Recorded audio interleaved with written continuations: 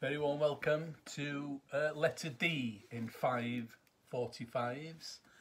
So we're going to start off 1969. This is when I first kind of became aware of reggae, I think. The Skinhead, the original Skinheads were just about starting then, so I was about 13 or 14. I think everybody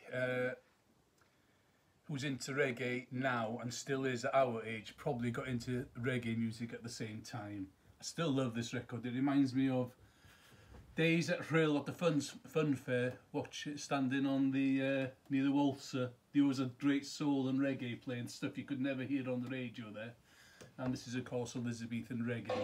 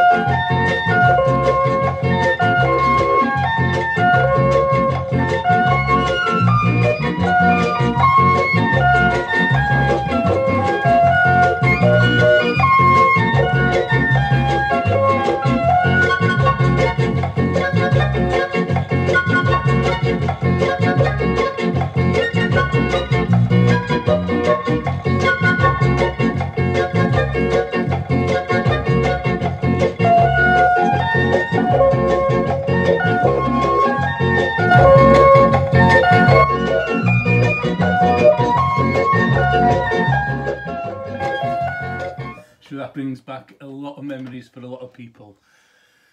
Elizabethan reggae, Boris Gardner, I've got it down, but I'm sure it was Byron Lee and the Dragonaires who did it. I might be wrong. This used to be like the two versions sound exactly the same. Right, next one on D. Dynamic record label. 71, I think it was, that Eric Donaldson came out with Cherry O Baby. It's been a massive hit. It was the festival song winner that year. It did spark a few different versions. So because it was such an unusual rhythm at the time, I've decided to play the B-side of Dennis Al Capone's Ripe Cherry, which is a DJ version. And this is called Red Cherry. And this is where you can really hear that very unusual rhythm. It's kind of stoppy-starty. And as the rhythm goes, if you listen very carefully, it kind of stops. But there's one guy who's just tapping a bongo once in between. It's just an incredible rhythm. Nothing else has been done like it since, I don't think. And let's go back to 1971, the festival song winner. This is the version of the version. It's called Red Cherry.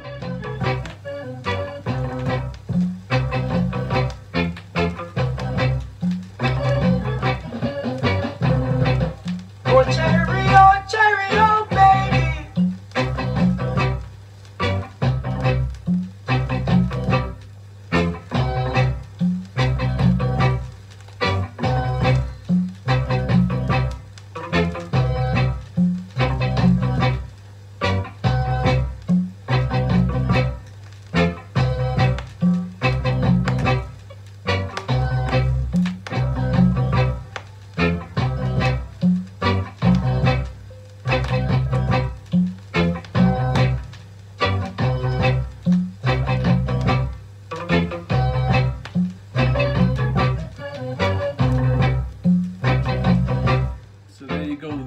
The bare bones of the Cherry O Baby rhythm.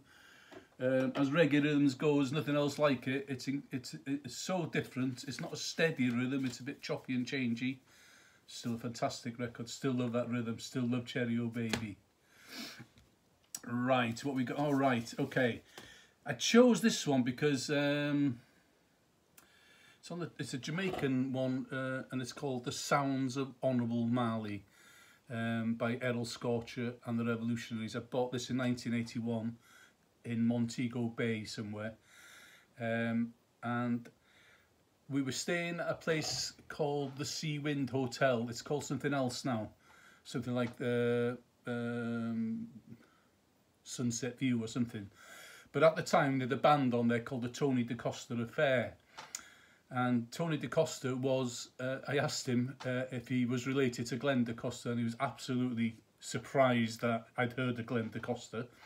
And he was apparently his cousin, and he had a band called the Glenn Costa Affair. Anyway, one night every week they'd have like a talent contest where you could get up and do something. No, I didn't get up and do anything, but there was one of the waiters used to get up and actually do this song. So what you got to remember is it was less than a year after Bob's death, and I said, what is that? And he told me what it was, what he was doing. The band were playing along with it. Must have been a hit at the time. Like I say, The Sounds of Honourable Marley by Errol Scorcher. It's got a great horns intro, great rhythm. Let's have a listen. Sonia Pottinger production, 1981. Yeah! Yeah! Yeah! Yeah! Yeah! Yeah! Hey, tell them. Every time I hear him sound, every time I hear him sound, I mean my time passed gone when he was around. I mean my time passed gone when he was around. And so he say we're coming in, we're coming in. Coming in from the cold. The first thing me hear you say him sick of Germany. The next thing me hear you say him die of Miami. And if him never die, maybe woulda hire me. And if him never die, maybe woulda hire me. Him sing a lot of AP for you and me. Him sing a lot of AP for you and me. Him sing a lot of LP and a lot of 45. Him sing a lot of LP and a lot of 45.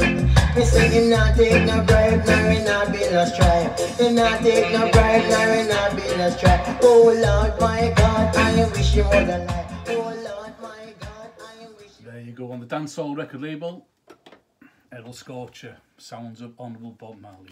Right. Okay, you can't go to D without a record by Duke Reid.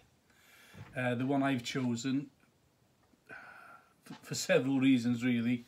I mean, if you think of, for me personally, maybe other people will think differently, but when you think of Treasure Island, Duke Reid, I always think, first of all, of the Paragons, and then some great songs by the Melodians, and of course you've got to mention U-Roy, and I've chosen a U-Roy record here, although if you look on this one, I don't know if you can see it, let's have a look. He's actually called, a little glare there, hang on. Nah, you can't see it, can you? He's called Hugh Roy on it, anyway. And if you go on YouTube and look for Version Galore U-Roy, there's this amazing piece of footage where they've got him actually recording the song. And I'm pretty sure, I've listened to it, I'm pretty sure it's the actual recording they used on the record. If you've never seen it, you're in for a treat. I think most people would have. But I mean, this just blew me, you know, U-Roy, when he came along, just blew everybody out of sight, really. Treasure Island Productions was so crisp and clear. And the pressings were pretty good too.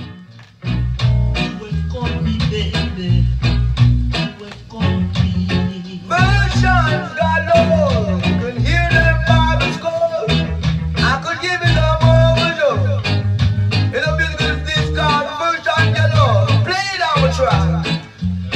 You want to see baby be good like you know you should.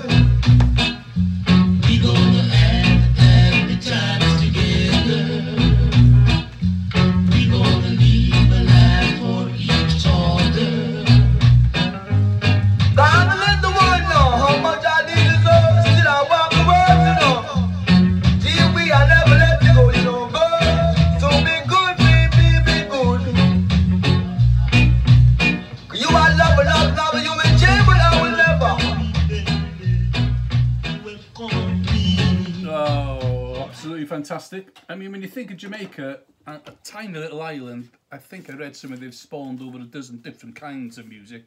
You know, you go back to ska, rocksteady, reggae, dub, version, DJ, you know, jungle, dancehall, all that kind of stuff from one tiny little island. Quite amazing, really. Right, the last one. We are going way back in time. I think it's 1966. I'm going to play both sides of this just out of interest, because this is Laurel Aitken.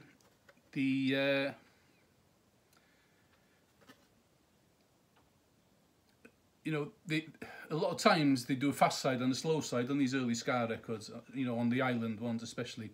And they were just incredibly somber, soul-y, sad songs. This one's no exception, and then I'll flip it over. But have a listen to this. It's called You Left Me Standing by Laurel Aitken. You can just imagine playing this at a blues dance late on. Everybody rub up and push up, and have a little smooch to this one. It's 3 AM. I remember that night I met you, when we said that we would never part. But now you're leaving, taking another, leaving me standing with the broken heart. But darling, please remember. I absolutely love songs like that. I don't know why. I think I got that one in Cobb Records. I was quite lucky towards the end that Tony and Cobb used to keep anything that looked like a reggae-ish, and that was one of them. I think, can't remember when I got it. And I'm going to finish off now with a bit of ska. I might do my old chair ska dance. So until tomorrow, when we what are we going to do? We're going to Letter E tomorrow. See what I can dig up. Stay well, stay safe. We shall overcome.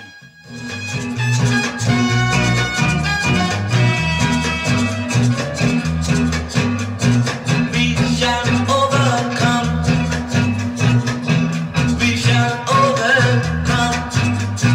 We shall overcome. Someday, oh Lord. I know deep down in my heart, I do believe that, Lord, we shall overcome someday. Who's gonna make us free, oh Lord? Who's gonna make us free? Who's gonna make us free someday?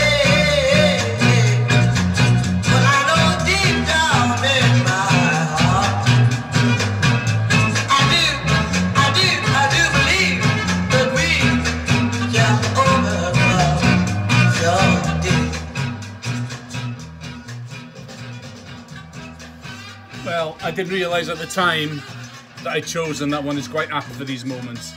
We will overcome this one day. Stay well, stay indoors, stay safe. All the best, people. Bye-bye.